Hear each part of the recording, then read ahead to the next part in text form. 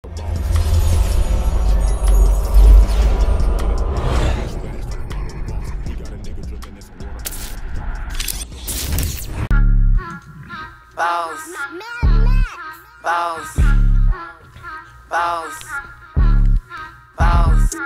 we on Boss Talk 101.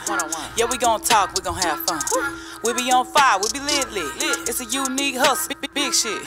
Big shit, big shit, big shit. It's a unique hustle, nigga, big shit. Big shit, big shit, big shit. Name another podcast like this. Check it. It's a unique hustle. It's your boy ECEO. And I'm Money Moses, by the way, and we create content every damn day. Hey, man, we got our favorite guy in here today, man. I got my guy in here today. Y'all in trouble, man. Charleston White in the building. Hey, what's up with it, man? Man, it's good to see you, man. I tell you, man, every time I think about it, I say, man, I need to get Charleston White back on here, man. And I just be tripping, because at the end of the day, I be interviewing a lot of people, Charleston. But yours is the most impactful that I got. I can't find nobody to beat you. I done drove to Houston. I done been to California. I done been everywhere, and I can't figure it out. But it's just the favor of God to me that I know already. That's what He's showing me. You know. Yeah. My legs done got longer since the last time I've been. I keep knocking my knees up against the table right here, man. My wife different, man. Man, my wife got new chairs, man. She went out and bought us. We could afford a new chair or two, so she done changed the chairs up on us, man. Yeah, something different, man. Say, man, you got this merch here today, man. That's what I realized. Like, man, this boy got some merchandise now. I want to ask you a few questions about it, man. I seen this one come. Texas nigga, I knew that this one was gonna come. But the other ones I didn't see coming. And I got all 50 state nigga. That's what I see. I seen that, and I remember you told me in Vegas, and I was like, man, that's dope. But you didn't only just say it, you did it, man. And the tagging is right. I tell all these young niggas when they used to bring me shirts over here, make sure your tagging is right, man, so it staples the fact that it's yours. Well, that's the game I got up in Vegas. When you took me to Vegas. So I was listening and taking notes and paying attention. Yeah, man. This here, like I said, the way these shirts look, they packaged right. So what and is this is a wash shirt. Yeah, this motherfucker here done been washed twice. This washed? Yeah, this done been washed. Are you twice. serious? Yeah. Boy, that whole glistening. We were recording a while ago, man. I couldn't believe. I was telling her, I say that red hitting, man. Yeah, it done been washed twice, man. Really? So how did you come about picking? How did you go about picking what material you used and who you dealt with? You know. Man, I don't want to give up my source. Yeah, I get it. But just give me some hints, man. I got a partner that's been in the t-shirt making business for 20 years now. Okay. And he's doing very, very well in Texas. He's doing very, very well in Texas, man. Probably $2,000 to $3,000 a day. Wow. He got the whole factory, and so they used to have a rapper. Things didn't go well with the rap industry, and so they have some knowledge that I needed going forward in this entertainment shit, right? Mm-hmm. So my partner flew in, and he flew in for one night, just to tell me something. You need to trademark your name. Wow. So having that conversation about trademarking my name, and then you booked the trip to Vegas. Mm-hmm. So I had already been having that conversation, man. I need some merch. I need some product. So I trademarked not just my name, but my sayings, game related, not gang related. Yeah. Nan Nanny Boo Boo. Nan Nanny Boo Boo. Free Keisha. Free Keisha. Never ignorant, getting goals accomplished. Yeah, and shout out to Tupac.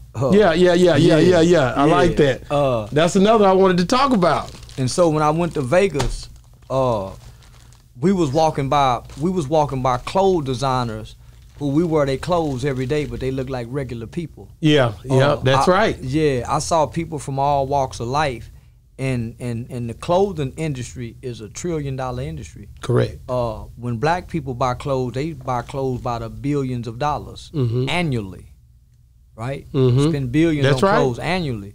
So why not tap into something my people like doing? Wow. Yeah, Nigga Nation. The boy got Nigga Nation, man. Yeah. Man, I ain't gonna lie to you. I'm getting in these. You know, I carry these in the store too, guys. Y'all come by and get you a T-shirt, man.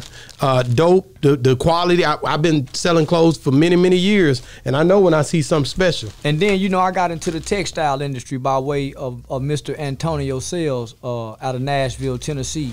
So he brought me into the textile industry almost 2 years ago, where you know, I get cotton product at you know, I get socks at 75 cents a pound. Yeah. I get T-shirts for, you know, 50 cents. I get thermals for $1. I get beanie hats. I get these hats for.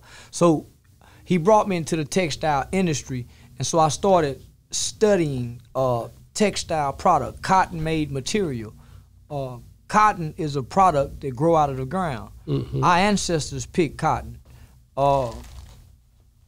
We should be in the cotton business.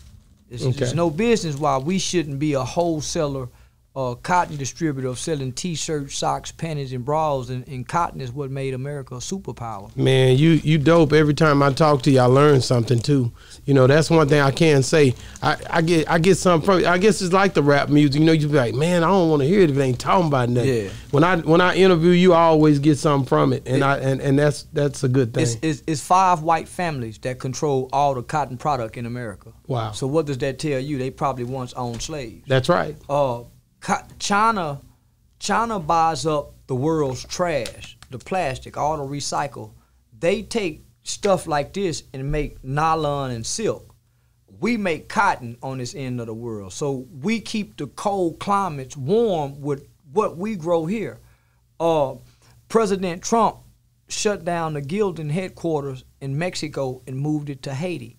Haiti is that's our brethren country who we should be importing and exporting from, whether it's sending them vegetables and fruits and they sending us T-shirts, socks, jackets, hats, or whatever. So when I got into the textile industry 2 years ago, that opened my mind up into having different streams of income, right? So I sell T-shirts, I sell socks, I sell hats, panties, bras, face towels. So that's just fucking with the textile. When you came into the picture with all this here, you and your wife making, that's when it hit me. Yeah. Man, I need to be branding. Oh man, you dope. Ain't no reason for you not to. Your impact is so powerful. Not only, and when you say branding, for me, I just know a lot of people get to be clothed. Yeah. In my mind, that's the way I look at it. Yeah. I don't look at it no other way. I don't look at it like, oh, this here. No, you providing a service to where you can help people to be clothed. If you really think about it and break it down, that's what it is. Yeah, well, and the cotton picker thing, it hit home. Yeah, well, if you think about America is the youngest country in the world, but it became a superpower. So China and Russia, all them other places, they have thousands of years of tradition. We come along with this new democracy, and the reason we was able to do that is because what grows here.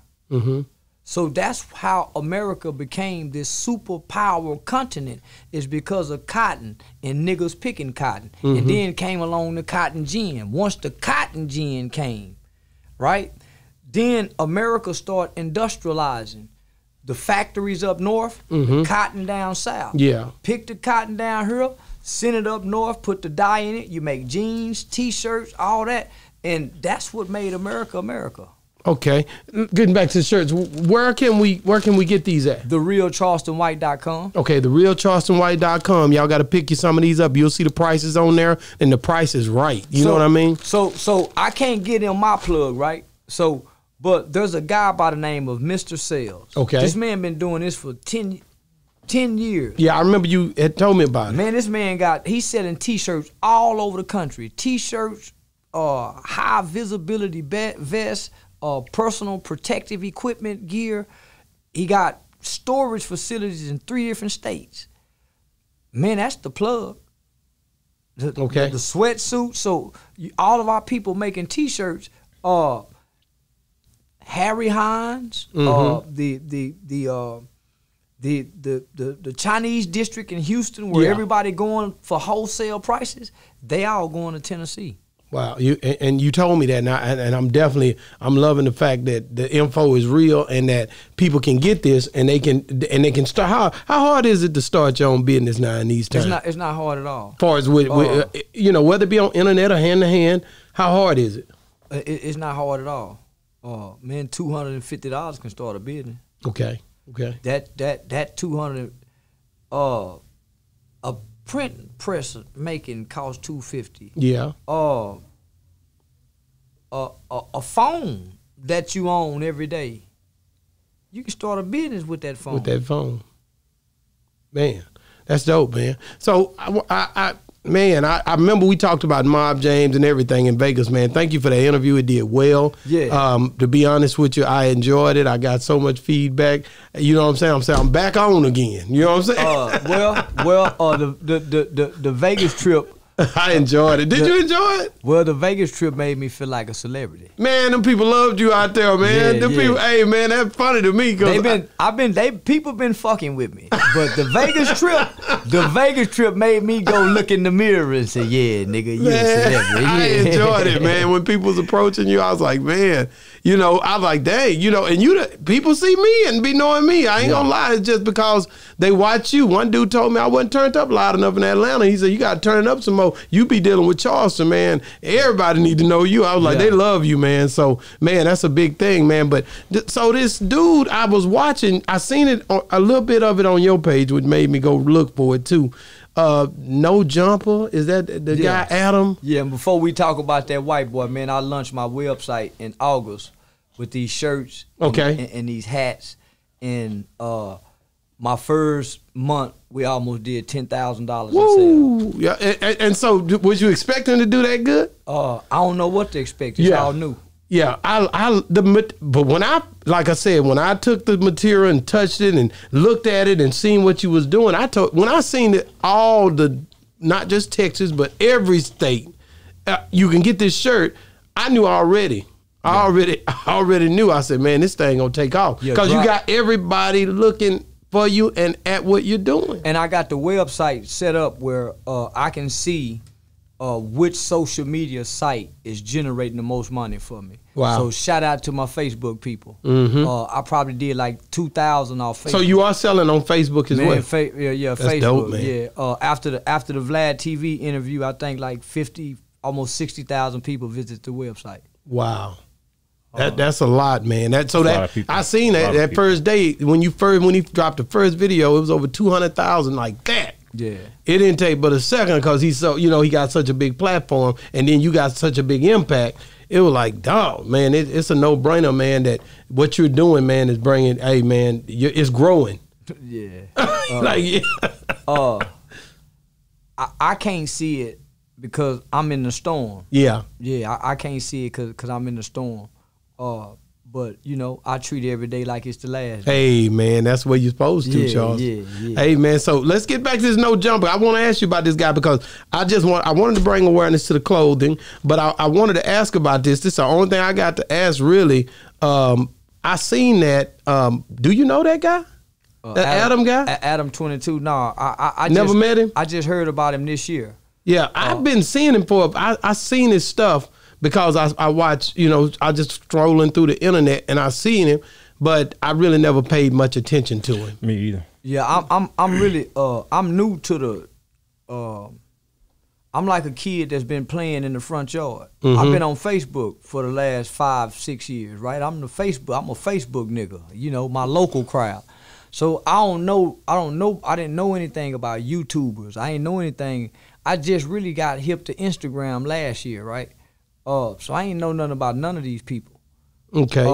He sent me an invitation to be on No Jumper probably around April, May, if I remember correctly. Yeah. And so then that's when I took notice of him. Okay. What would make him bring you? I know that Crip Mac guy had been messing. They linked up there. That's a West Coast thing.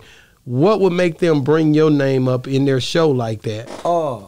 Well, he invited me to, back then it was me and Bosco. Okay. Getting into it, it was me and Bosco getting into it. So it would have been great for his number. Well, why didn't you go? my spirit wasn't right.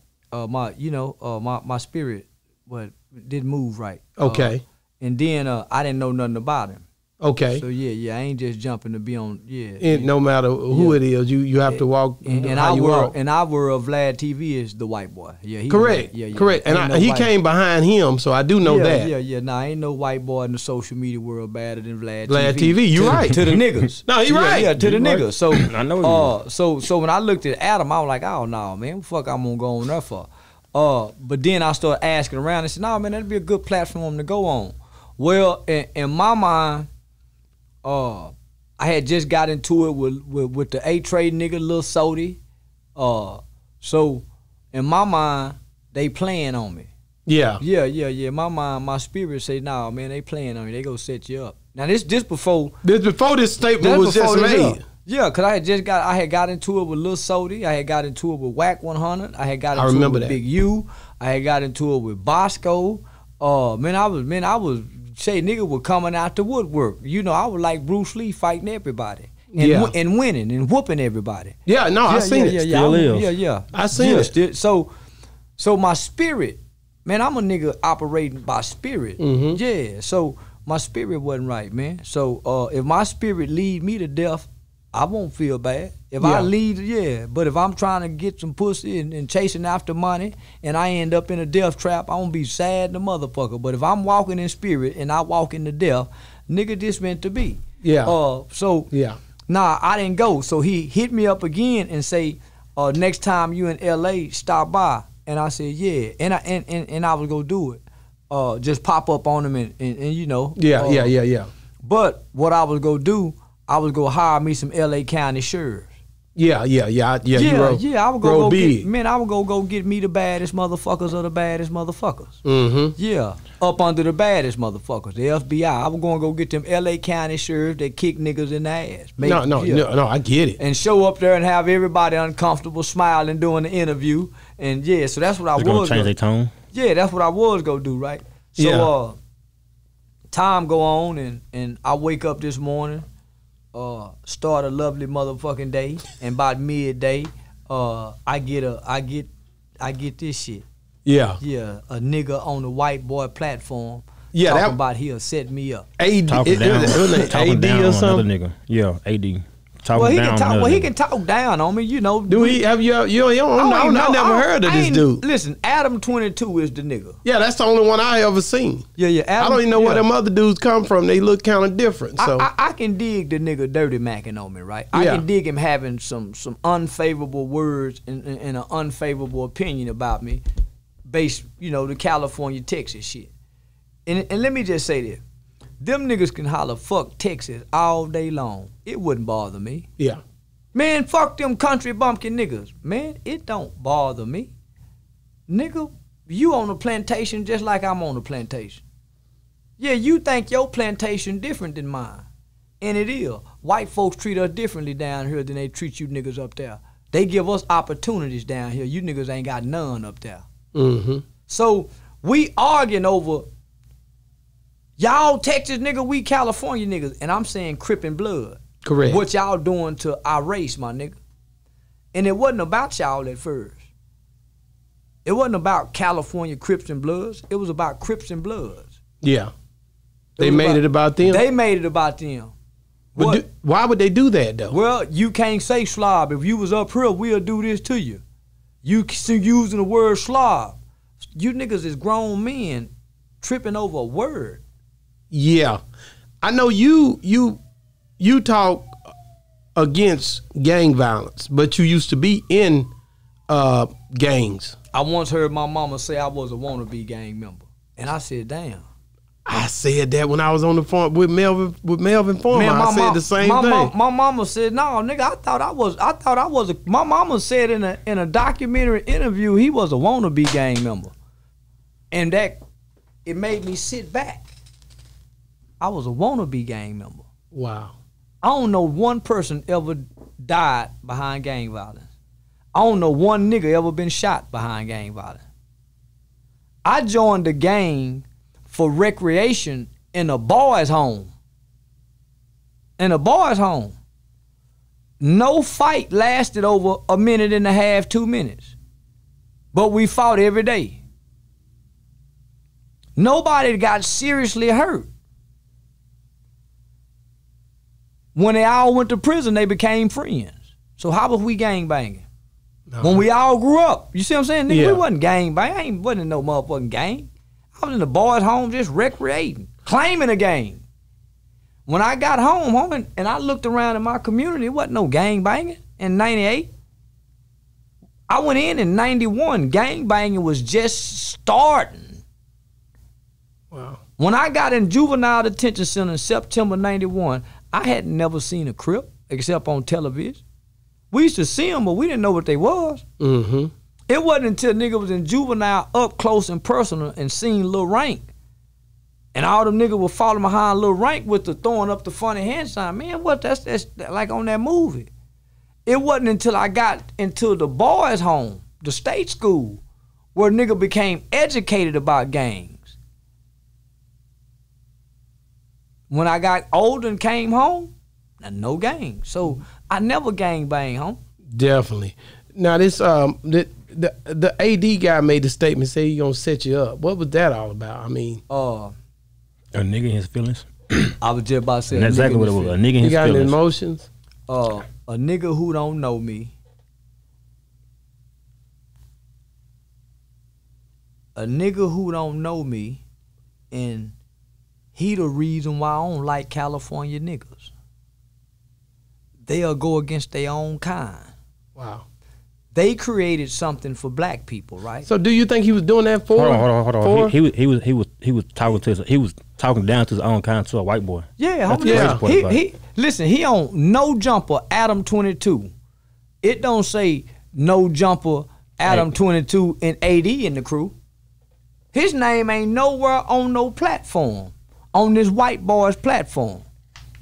It's two niggas right there with the white boy. Yeah, I think Phone or something. Funny name, listen, it's two niggas on there with this Peckerwood white boy. And the nigga say, I set him up. Now, I ain't done nothing to this nigga. I don't even know this nigga mad at me. I don't have no clue this nigga mad at me. He ain't said I done something to him. He ain't said I shot his dog. He ain't said I beat up his sister. He didn't say I cussed out his mama. He said I talk shit on the internet. And if he come here, I'll set him up. It's a nigga in his feelings. That's what he said. And he's saying it to a white man. But look what the boss tell him. Boss tell him, well, nigga, I want to interview the nigga so bad, I'll meet him in Motel 6 by myself without you, nigga. Because this is the Adam22 No Jumper show. I ain't going to let you set him up. That's what the white boy said in so many words. In so many roundabout. In so many words. He said, I will meet him at the Motel 6 by myself. You won't set him up on my channel. Is what the white boy Adam22 told him in so many words. And then not only that, the same white boy who he on this platform say, I get this nigga killed, say, I agree with him. I heard that. And then he came around and started. He came around and said I was right. Did you think he came around because he felt the energy from Adam? No. Or he just, he already agreed with you? Homie, What's wrong with Listen, when you got hate in your heart, it won't make sense. Okay. When you got hate in your heart, you can't explain that. You just sound crazy. He just sounded crazy. He can't say, listen, all these niggas hollering about what they'll do to me. It's people in their real life who have done things to them that may warrant a response for them to do something back to them. They go overlook that to harm me for what I said. And they don't even know me. Wow. Do you think that Crip Mac, with him being on there, do you think that made him think about you again because you and Crip Mac been going back? Well, Crip Mac. I didn't really understand what the Crip Mac thing was about. I ain't gonna lie. Well, man, you got to keep in mind. I got to keep in mind. We all playing for numbers. Okay. We all playing for numbers. Charleston White and Crip Mac is trending like a motherfucker. Right now. Why not? Man, you got 3 point something million. Why not talk about Charleston and Crip Mac? it's gonna make for a great response. But this white boy keep them niggas around him. They getting exploited.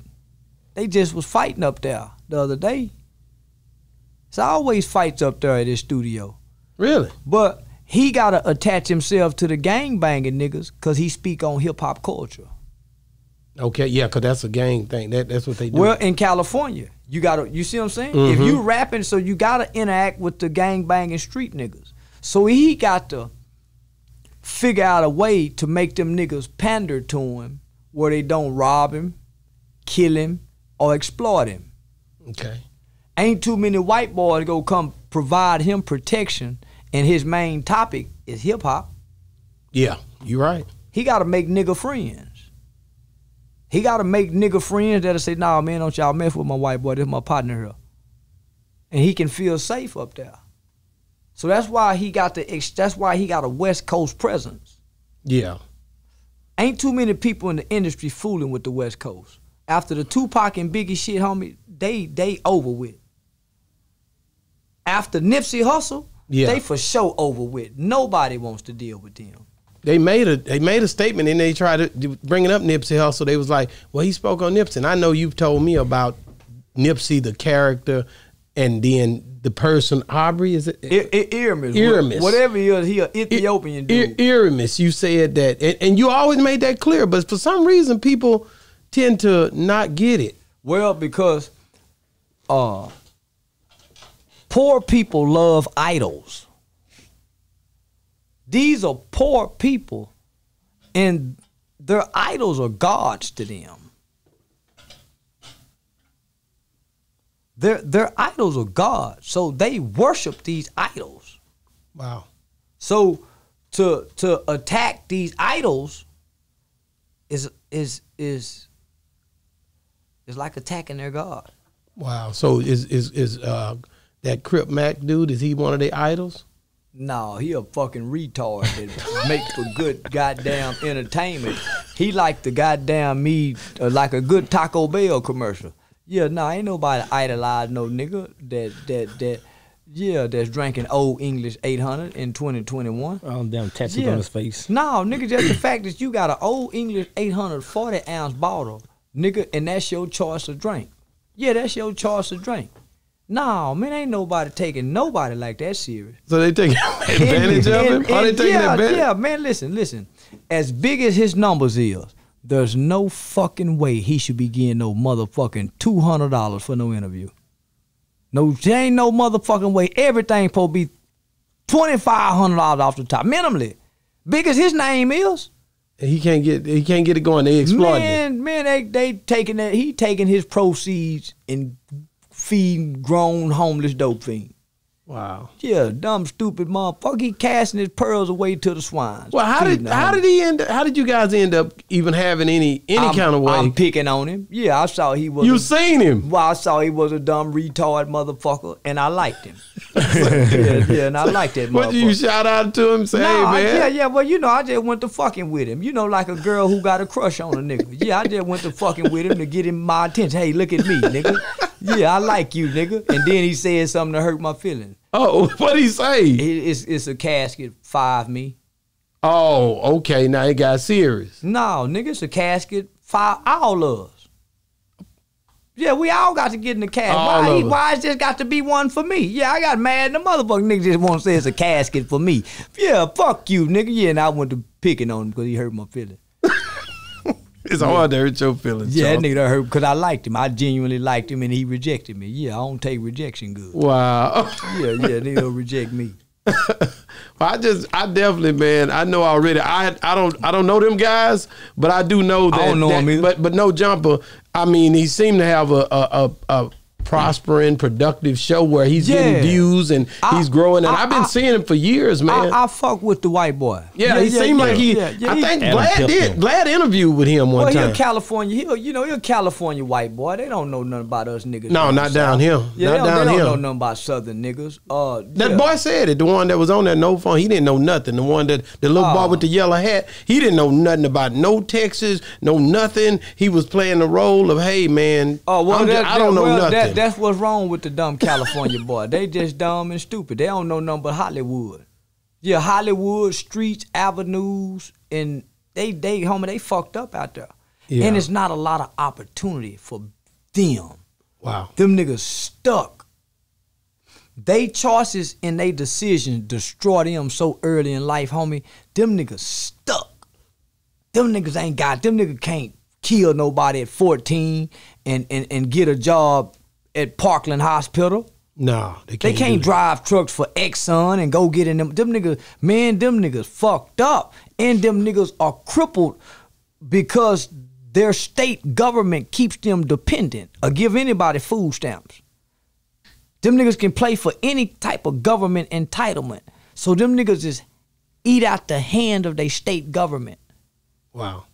So that's why they look to rob everybody, fuck you over your weed. That's why them niggas try to exploit. If you want to shoot a video there, if a rapper try to come perform, it ain't no opportunities from them niggas. That's why it's so much easy to gangbang. Yeah. It ain't nothing else to do but kill each other.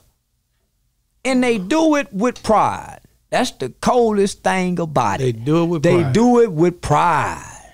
Yeah. From the old to the young. Yeah. And it's something they say is structured, but it ain't structured. But that's what they try to allude to, that the Crips and the Bloods is structured, and that's how they. It ain't structured. That's why they killed Raymond Washington. It ain't structured. Wow.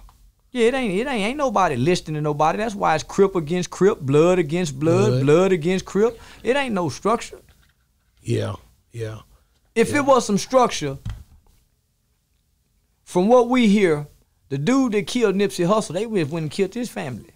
Yeah, His family didn't have nothing to do with Nipsey Hussle getting killed, but they just went and killed his family. I heard that. Come on, homie. Man, them niggas wake up to die, and they live to kill in the name of Crip and Blood. Yeah. When you go up and down them places, they ain't got no legalized dispensary. The Mexicans got all the dispensaries. They ain't got no Crip and Blood tie shops. They don't have nothing. They can't even get a movie out about Raymond Washington. They ain't got nothing. So when I started fucking with Crip Mac, I started fucking with him by saying, say, nigga, get you a bobblehead. Say, nigga, don't get you some t-shirt, get you some product. Trying to give him good game. I'm dropping game on a nigga because I'm seeing the numbers he doing. Wasn't nobody giving me the game. Oh, you just trying to give back, really? So I'm really snarl, nigga. It ain't no reason you ain't supposed to be getting down there $10,000 a month in your numbers. Ain't nobody showing you how to do your intro, your outro to your video. Nothing. You going on all these big platforms. Come on, homie. You better trademark your name. You got 3 weeks or I'm going to take it from you. I'm going to copy it. Was that a serious statement? Yeah. You didn't see me call my people? You said you finna go on and take his name? Yeah. And go ahead and make the money off of it? And I'm just going to take it. Just take it to have it and shelf it? Yeah. Just shelf it? Until they say I'm sorry. Until he say he want to be my friend. Then you let him come out. I give back to him. Say, listen, you got a bunch of people around you don't know nothing, C-Mac. Wow. Trademark your name, my nigga. 55 Crip. Trademark that, nigga. Copyright that. Wow. Copyright that, nigga. I agree with that. 100%. And that's what got them niggas stirred up. I don't know why. They love to come down and... They're going to be mad at that too, Arch. But they love to come down and say Charleston White. I've seen it ever since I stepped in the game. This why, though? This why? Because of the impact he has. It got to be. Why. That's the only thing I could see because of the way that they respond to you. Like I said, your name came up on there. That's why I asked you about it. I don't know the No Jumper guy. I always seen his channel, and I thought it was very professional. But when I heard what I heard today, I didn't see the professionalism in it. It seemed like it swung out of place. Hold on. No Jumper kept a professional stance. It's the nigga. Yeah. The nigga. What's in your heart shall come out of your mouth. I ain't the only nigga he hate. Yeah. That is a hateful place of black people who hate one another. Why would I expect him not to hate me? And he said it sober. That's what they do in California. So? He said it's over. The Hoovers hate the 60s. The 60s hate the gangsters. That's what they do. Wow. Crip Mac got Hoover killer on his forehead. That's what they do. They live amongst each other with hate. They can't walk 3 streets that way. They can't walk 4 streets that way. They can't go 2 blocks that way because it's a line of hate with the enemy.